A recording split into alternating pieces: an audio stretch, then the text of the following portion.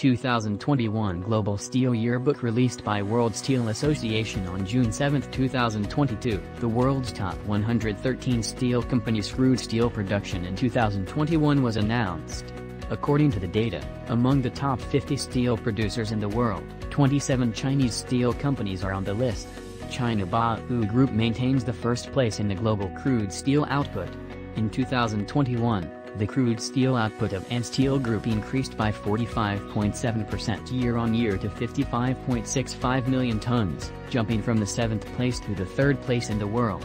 Arcelor Mittal remained the top producer among overseas steelmakers, producing 79.26 million tons of crude steel in 2021, a slight increase of 1% year-on-year.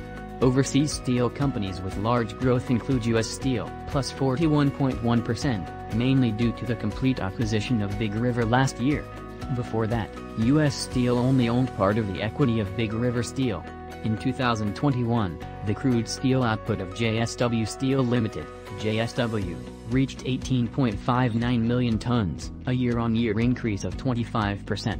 In fact, its output in fiscal year 2022 to 2021 increased by 35% year-on-year, which includes the output of the subsidiary Bushin Power, 2.72 million tons, and the jointly controlled entity JSW Ispat Special, 580,000 tons.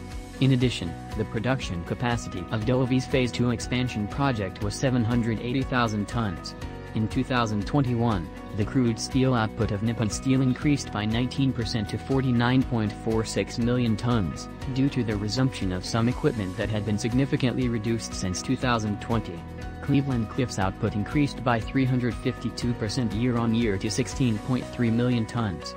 The reasons include the incorporation of AK Steel business into the company after March 2020 and the completion of the acquisition of all assets of Arcelor Mittal USA in December 2020, including 2 iron mines and 6 steel-making bases. Crude steel output of 14 steel enterprises decreased compared with that in 2020, of which 11 were Chinese steel companies.